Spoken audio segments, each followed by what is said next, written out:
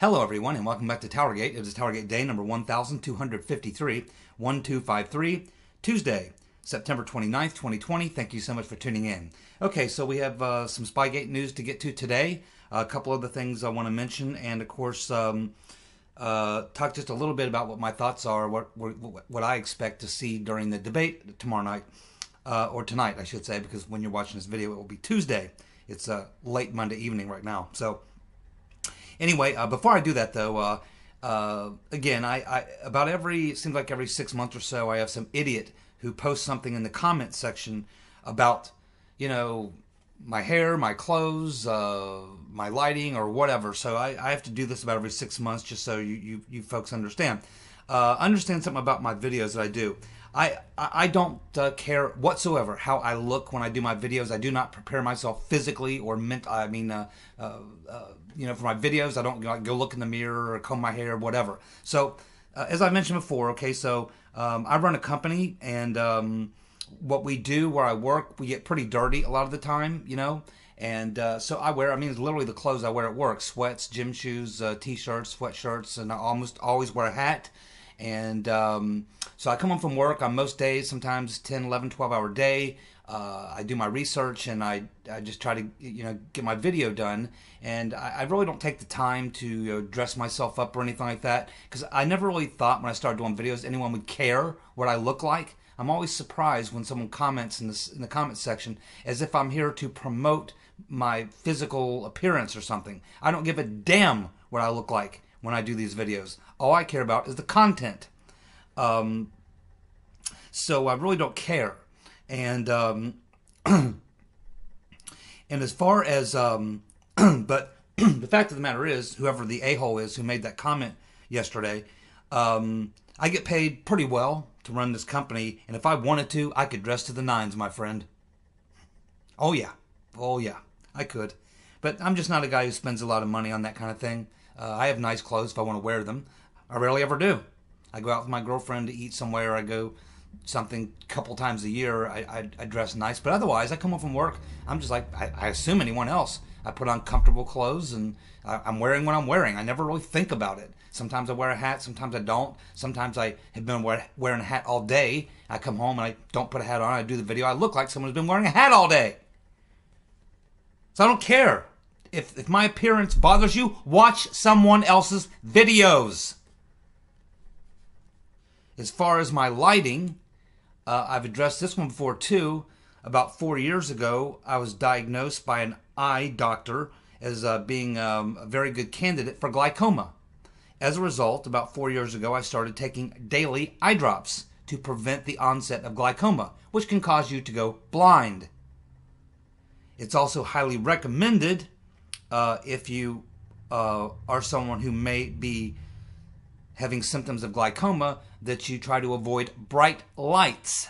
So where I work, we have a lot of bright fluorescent lighting and even LCD lighting. So I wear glasses at work almost all the time, just, you know, even around in the office or in the plant, just because to keep the bright lights. And so I use very soft, kind of low lighting at home. I don't have a lot of bright light on at home. Now, I can open up the curtains when the sun's out and let that kind of sunlight in and stuff, but I try to avoid very bright artificial lights, which if you're shooting videos and you really care about your lighting, that's exactly what you do, because really bright lights or whatever. But again, I don't give a damn. Can you see me? Can you see me? Is the fact that I have low lighting causing you strain, eye strain? Is it harming you? If it is, watch another video!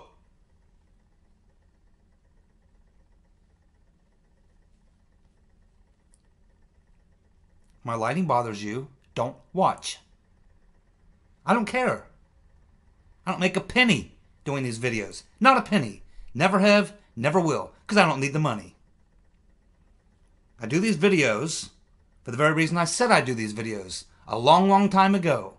It's my own personal video diary. I'm doing these videos as a record of my following the Spygate story along with my timeline. I welcome anyone who wants to come in and watch to do so. If my looks offend you, if my haircut offends you, if my clothes offend you, if my lighting offends you, fucking leave. Now, for the rest of you, let's get back to the news of the day. First, let me just talk a little bit real quick about the debate and what I expect to have happen. First of all, I hope everyone is prepared for the debate tomorrow evening. And at this time, even though many of us have been saying for a very long time, we can't believe they're actually going to put Quid Pro Quo Joe up on that stage, especially at 9 o'clock at night to begin the debate. But it looks like at this point, he's going to show. He's going to show. So what you're going to be needing is a heap of popcorn. You're going to be needing a bag of a heap of popcorn. This is my bag of popcorn that I'll be enjoying as I watch the debates. It's a heap of popcorn. I hope you got a bag yourself. And of course your favorite beverage. Mine would be IBC Black Cherry Soda. That's my personal choice. But you may prefer something else. Have at it. It's going to be fun. It's going to be a blast. Believe me. Now, what I expect out of the debate is I do expect that President Trump is likely going to really, really attack Biden in his first debate on his record. I think that Trump is going to go after Biden on his record, and that would include Obama's record, because Biden likes to associate himself in Obama's presidency in his 8 years and his record as being Biden's record as well. He likes to take credit as me and Barack, me and Barack, me and Barack. So I think that Trump is going to take Biden to task over his record, and not just his record as VP, but also as a senator and all these other things. So I expect Trump to really come out swinging on Biden on his record in this first debate. I think that's the first thing he's going to do, is tear down Biden's record and set the record straight on Biden's record, which is not very good, which Biden is running away from in a lot of ways. And he'll call him out on a lot of his lies as well. What I don't expect to see Trump do, I don't expect to see him making fun of Joe's obvious cognitive decline.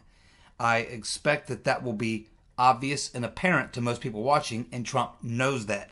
However, I would say that if the camera allows us to see Trump's expression when Biden goes into one of his mental lapses, and we can assume that in an hour and a half debate, he's going to slip at least a couple of times into dementia land. And when that happens, I don't expect Trump necessarily to say, oh, look, Biden, he's crazy, he's out of his mind. I don't expect him to do it, but I would say watch Trump's facial expressions when Biden's mind leaves him. I think his facial expressions is going to tell us everything we need to know, and because Trump's smart enough to know that when Biden's mind leaves him for a moment, as it often does, that it will be obvious and apparent to everyone watching. He doesn't really need to point that out. So I don't think we're going to see Trump really hitting Biden on his mental decline the way we see him do it on Twitter or in press conferences. I think he's probably not going to do that on the live stage. I think his facial expressions will reflect that, but I don't think he's going to really go after Biden's cognitive decline and verbally give him a tongue lashing about it. I wouldn't expect that, but I do expect Trump to hit Biden on his record, and I think he'll come out swinging on that in this first debate. So we will see what happens. Now, it's not Tuesday night at 9 o'clock, so there's still time for Biden to pull out. I don't know what they could possibly come up with at this late stage of the game, but all indications are that Biden is going to come out and debate Trump. And I'm sure they'll have him jacked up on something. The problem with that is there's a lot of side effects with these types of drugs that they give you to kind of get your brain firing faster. So we will just have to see how that all turns out. And that's what I'll be looking for. But mainly I expect Trump to hit Biden hard on his record. And on the record of the Obama-Biden record, the record of the previous 8 years. I think it's fertile territory for Trump to work in, and I think he'll take full advantage of it. So that's my thoughts on the debate.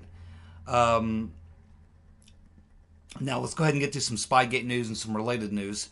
So Glenn Simpson of Confusion GPS fame has another book out, and Paul Sperry has been looking at that book, and he points out in the book that Glenn Simpson says in this book that the person who first came to Confusion GPS to do opposition research on Trump, and I think some other candidates as well, but primarily on Trump, the first person who came out was Marco Rubio.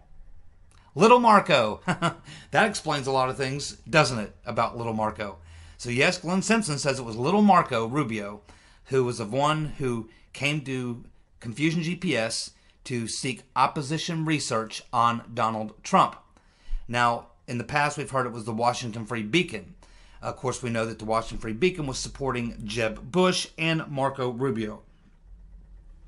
Either of those two would have been preferable for the, I guess, the owner or whoever, the main guy there at Washington Free Beacon. Now, that's a little confusing with what Glenn Simpson is saying, so I don't know if he's saying that there was a deal there with Marco Rubio and the Washington Free Beacon. Who was actually writing the checks, I don't know. But Glenn Simpson is saying it was Marco Rubio who was the Republican who came to Confusion GPS first to seek opposition research on Trump. That's what's in his book. Of course, he lies a lot, but that's probably true. Here's another story that's kind of off topic, but worth mentioning, because it's a big story, I believe. I don't know if anything will come of it, because nothing seems ever to come of anything has anything to do with Ilhan Omar. But, you know, the latest video by Project Veritas, James O'Keefe, is pretty damning. I don't know how many of you have seen it. I guess a lot of you have heard of it, but you definitely need to take a look at this story. Of all the things that O'Keefe has uncovered, this may be the most damning thing I've ever seen him uncover.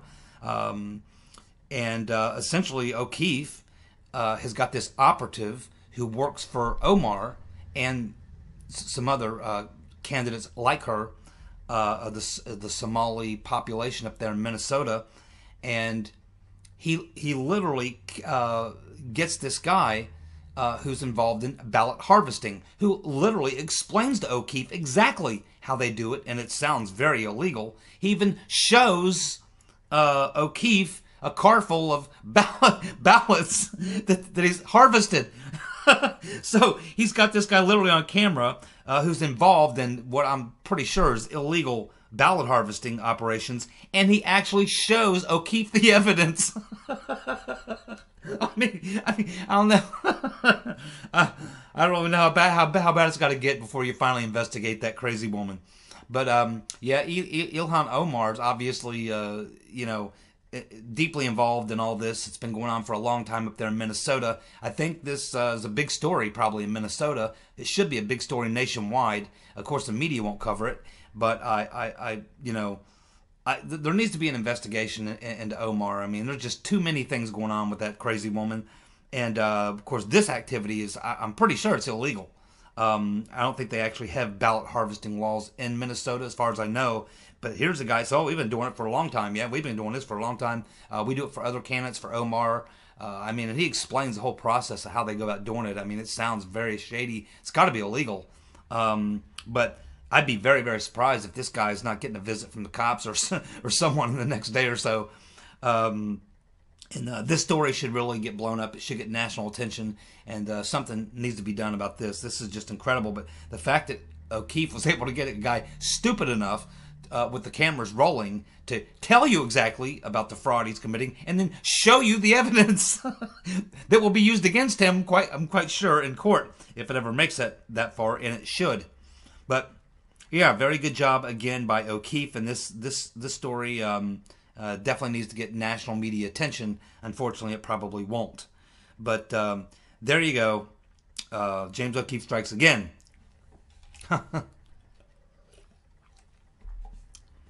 Now, some very interesting Spygate-related news in the last couple days.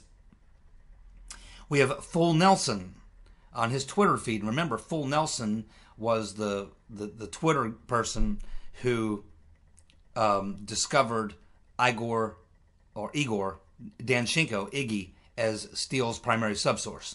And he also has gone on to find 3, I think, if not all by now, but a couple weeks ago, he's up to 3 of Danchenko's friends, his drinking buddies. He's pretty much identified almost all of them now. So Full Nelson's definitely very good at figuring these things out. Now, Full Nelson had a Twitter post yesterday where he says that there are indictments. That Durham has had a grand jury for quite some time, and there are indictments. I assume he means sealed indictments. But he says that these will not come out until after November the 3rd. And he says that that is Durham's call. Durham did not want this information coming out till after November 3rd because he does not want it to look like it's having to do with election politics and or whatever. And apparently that was Durham who's made that call, that he does not. And it's just, I said, I mean, I've been saying this for a couple of weeks now. After Barr made that statement about putting out a report or whatever, I said, Durham doesn't sound like the type of guy that would go along with something like that. And that appears to be the issue. Durham wants to wait till after November 3rd before he unseals these indictments, of which there are apparently several, and that would include plea deals which have been reached with certain individuals.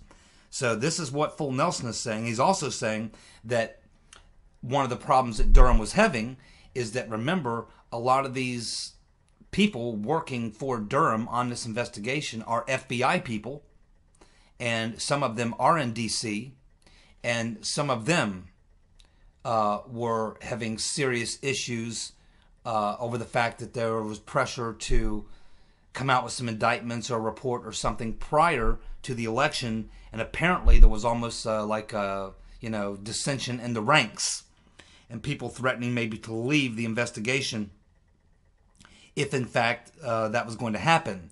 And so to try to pacify some of these crybabies in the FBI who didn't want this coming out before the election, Durham's had to kind of capitulate to these people because it would be hard to replace them on short notice. They've already been on the case for a while.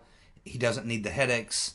He doesn't like the political nature of it either, doesn't want his investigation to be deemed and have himself deemed as some sort of a political operative working for Trump.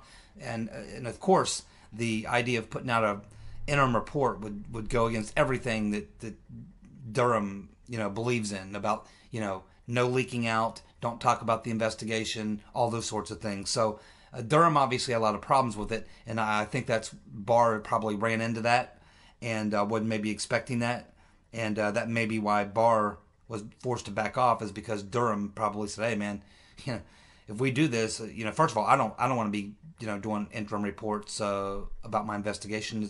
That's not how I do things. Plus, the idea that we're gonna, come out before the election, do these indictments or whatever. These are already done. They're sealed indictments. I've got guilty pleas coming. This thing's going along just fine.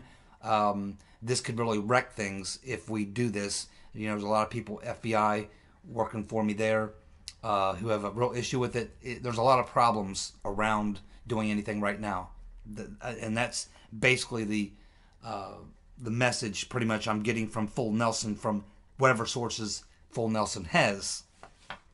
And you can take that for what it's worth, a grain of salt, or you can take it to the bank. I don't know what to think about it. But it makes sense. That does make sense to me.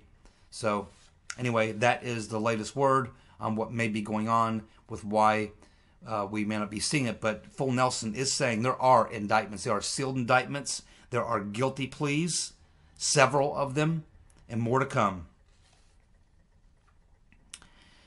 Now, we're learning about these national security letters, of which we know now there were at least 7 national security letters that were taken out on Michael Flynn. And these 7 national security letters are all taken out after the case agent had attempted to close the case out on Flynn 2 times. He attempted to close out the case in November and then again in January. And both times he was forced to keep it open. And we now know who signed off on those national security letters. And we know who authorized them. Kevin Kleinsmith was the one who signed off on those national security letters. And they were authorized by Peters Ben Strokenas. Kleinsmith and Strzok, their names come up again. And keep in mind, when these national security letters, by the time that these national security letters were signed off on and authorized by Ben Strokenus and Kleinsmith, the case agent had already on 2 occasions cleared Flynn and had tried to close the investigation 2 times. And there was no predicate, none, for requesting these national security letters. None.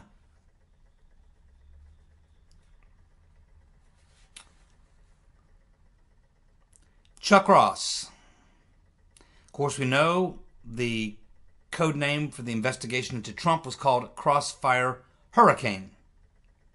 Then we later learned that the investigation into Michael Flynn was titled Crossfire Razor. But we also heard about another one called Crossfire Typhoon. Crossfire Typhoon. Thanks to Chuck Ross, we now know who that investigation was into. Crossfire Typhoon was the investigation into Papadopoulos. Papadopoulos.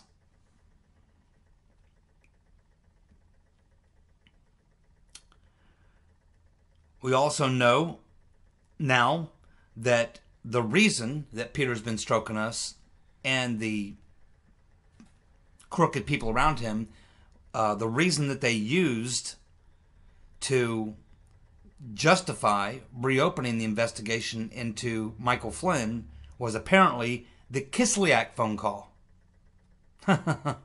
That's a problem, because we have the entire transcript has been released, and there's nothing wrong with the Kislyak phone call. There's no crime there. Nothing close to a crime there. And they never discussed sanctions. There was no problem, but yet they used that to reopen the investigation into Flynn. What? Because he had a conversation with Kislyak? He was the incoming national security advisor at that point. In fact, by that time, I guess he was. Because that was after the election. He had not only every right, but was doing his job.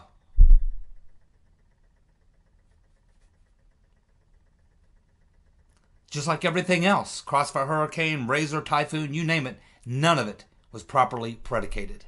And they knew it. We're also learning from a tweet from Richard Grinnell. Richard Grinnell tweeted out yesterday that during his time as ODNI, he did discover a leaker and a liar in the IC, the intelligence community. He discovered a leaker and a liar in the intelligence community. And he turned it over to the FBI. Yesterday he's posting on Twitter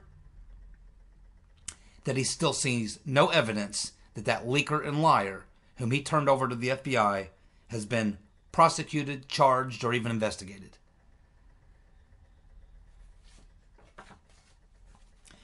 Well, you know, Rick, maybe you can just tell us his name. I guess since he didn't do anything wrong, that wouldn't be a problem. Let's go ahead and leak it out there. Leak it to Hannity or somebody. Leak it to Dan Bongino.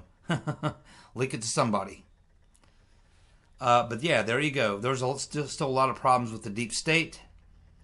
So if we're learning anything about the deep state that we didn't already know, we already knew it was powerful, but we're learning it's much more powerful than we thought.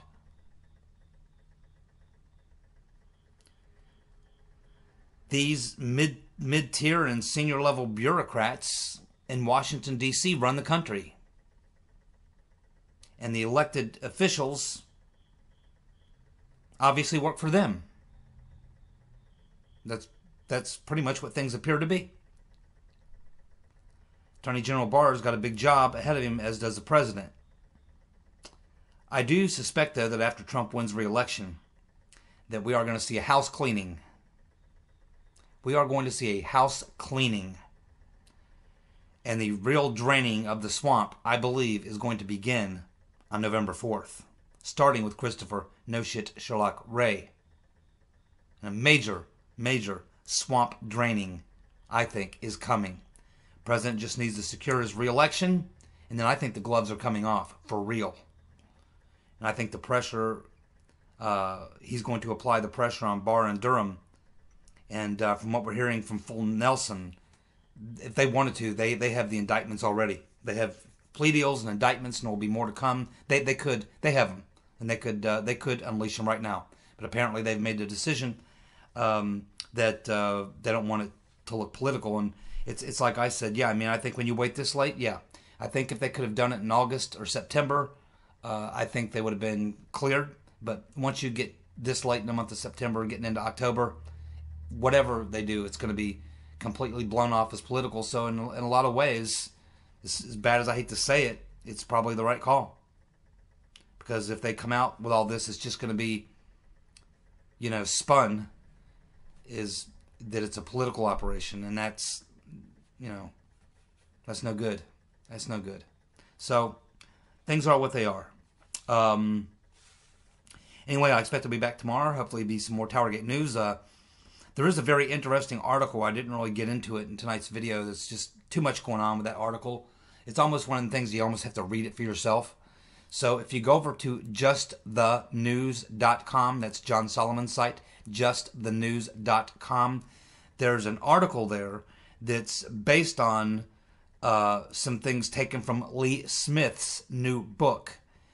And it has a lot to do with the Ukraine impeachment hoax and that transition, how they went from the Mueller witch hunt right into the Ukraine hoax, the people behind it, how it all went down. Very interesting story. Very, very good information in there. New information I haven't heard before. So if you're looking for a really good article to read and you want to get greater insight into what happened there and how they spun on a dime. I mean, the Mueller investigation ends, and 2 days later we got the Ukraine hoax. Lee Smith has sniffed all that out. He's got some fantastic sources of great research that he's done in that book. And John Solomon does a very good article on, the major points in the book. Points all that out in the article. So you may want to go over to justthenews.com and check out that article. It's very, very, very well worth your time in reading that. All right, that's what I got. Thanks so much for tuning in. See you guys. Bye.